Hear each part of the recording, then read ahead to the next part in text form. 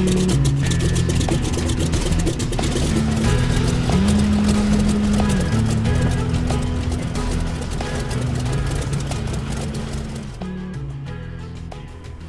go deep, we do all the details, we make everything new, and that's what has attracted people to our airplanes. We make them perfect, and that's our product. They come to us because they know our quality, so they already want that. These are purchases of choice, not necessity, and they're treasured possessions. Well, one of the first things that we do, invite them to come here and encourage them to come here so that they can see what the process is, and they can see what we do, and they see the depth of the quality. I can't think of a one customer we've had that didn't come here first.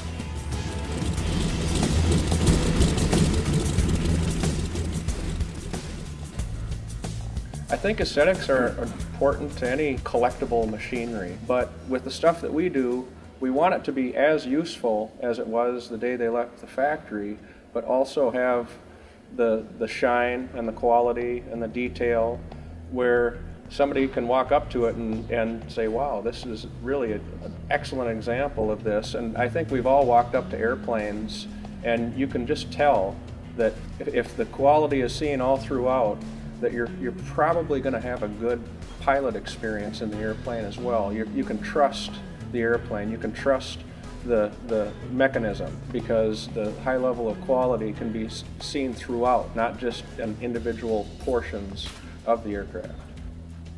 And the lines of the airplanes, you know, harken back to when they were created. They don't need a lot of trim to show that it has some design aesthetic. If we started putting really wild paint jobs on these airplanes, I think we'd be doing the airplane a disservice.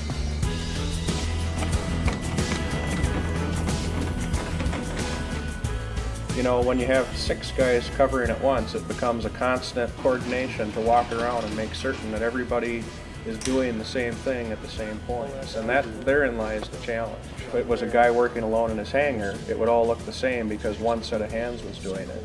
But to have it look like one set of hands was doing the work when 6 or 8 people are doing the covering, there's my challenge, my daily challenges.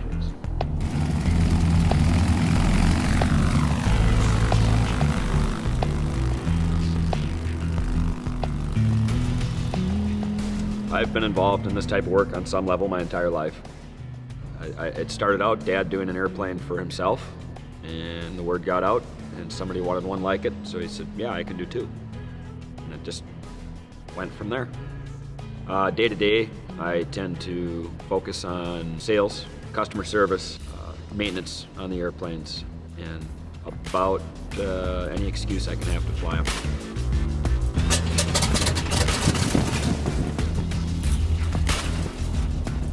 I have the opportunity to take the airplanes up for the first time when the guys finish one, which is pretty exciting. Bring them out, make sure the bugs are all gone, that they work as perfect as they look. It's a good gig. Best part of a family business is you can close the door and say whatever you want among each other. And the worst part about the family business is you can close the door and say whatever you want to each other. Relative to other businesses, we have just a really fantastic team of people that make it happen. You know, how lucky could one get? I get to work with my dad every day, and my brother every day, and we all get to do what we'd like to do together. It's a pretty good deal. Our airplanes have real history and new standards. We've kind of coined the term, or used the term often, remanufactured. So there is really no old or frail parts left over in the airplane when we go through it. The nucleus, or the core of what the airplane is real. It's still a 40s airplane or a 30s airplane. Part of what its story is still there. So it's real history with new standards. And that's a big deal. That's part of the energy of what the airplane is, and it's part of what you feel when you go to fly it. And you're turning that next page in the history books for that airplane with it as you own it. So I think these airplanes will continue to exist because they offer experience that other airplanes don't. But when you're flying, whether it's a fresh cut grass or a farm. You can catch a whiff of that. The sound of the wires singing. You know, you dive and go really fast, they'll howl. When they stop slipping through the air and making that nice noise, you know, okay, I'm probably below 80 miles an hour and I'm slowing down. The feel, you get the elements. You're set back a little bit and you've got this wing set out in front of you. You can look up and see the sky and just all around this great field of view. The rumble of the round engine, there's no comparison. It just offers this complete and total experience, and it hits all your senses so hard the whole time. It's almost like it slows down time a little bit. It's second to none for me. I believe it's just a very powerful experience, and it's on a kind of an emotional level.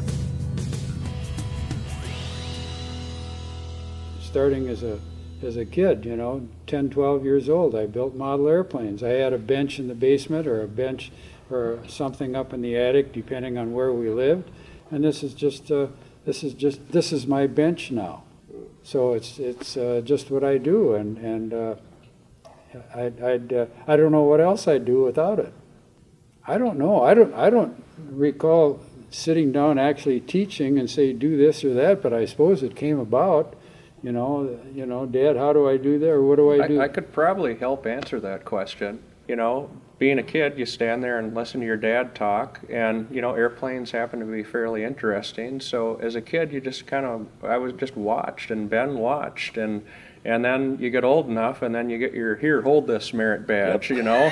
So You know, we would joke about that as kids, is, did you work on your hold this merit badge this weekend with Dad?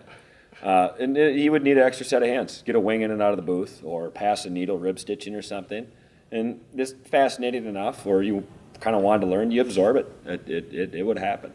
Absolutely. It's the future for my sons, and so I don't think of this every day. I think we all think of just wanting to do it right and wanting to be successful.